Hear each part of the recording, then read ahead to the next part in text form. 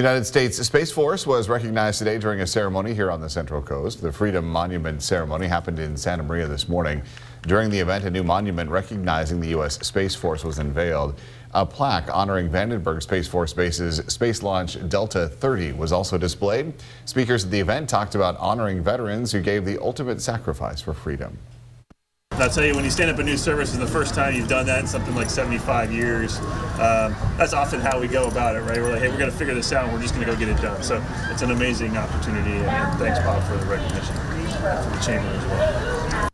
As part of the program, students from St. Mary of the Assumption School read the names of the 113 Santa Maria Valley veterans who gave their lives for the United States.